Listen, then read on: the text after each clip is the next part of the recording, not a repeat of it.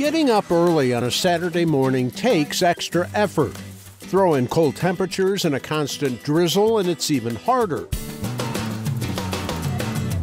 Then imagine your schedule says this is the day you signed up for a triathlon. Need a tank top or a long sleeve shirt or a jacket or a waterproof. I have no idea what I'm doing. I'm only out here because my buddy talks me into doing this. Talked into 7 miles of kayaking, 3 miles of running, and 11 of biking. Sound fun? We do all these things separate. We bike, and we run, and we paddle. So why not a triathlon? Why not? Well, because most of the people here aren't even close to qualify. I haven't ridden a bike in about 20 years. So I'm expecting to get really cut up and hurt. It's gonna be great. I'm thinking, don't tip over. Stay dry and stay warm and get ready to get on the run and bike. In other words, no Guinness Book of Records are endangered today, here at the Harpeth Hustle.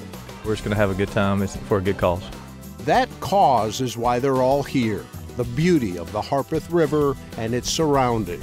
Their outdoor efforts raise money to support Harpeth River State Park and preserve its Middle Tennessee River.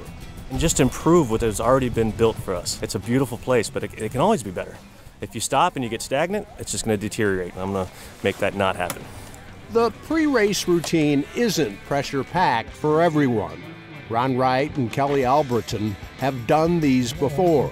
Saving the energy so that we can make the race. I know. We just enjoy it. It's just fun. The race now is to the river. Hop in your kayak and head downstream. In just a few minutes, your paddle will discover peace and quiet out here.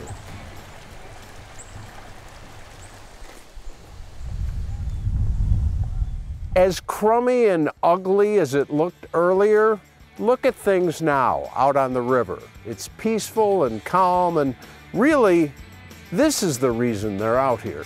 They're doing 7 miles on one of the prettiest rivers in the state. They go by some historic areas that they probably won't even know are there unless they come back to visit later, and that's what we hope, is they'll come back and visit us and see some of the history of the area.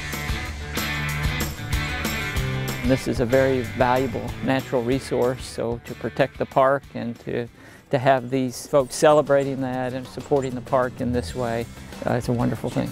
Wonderful, too, the greeting party for the first finishers on the river. A small flock of ducks who embrace Tennessee's land, water, and air every day.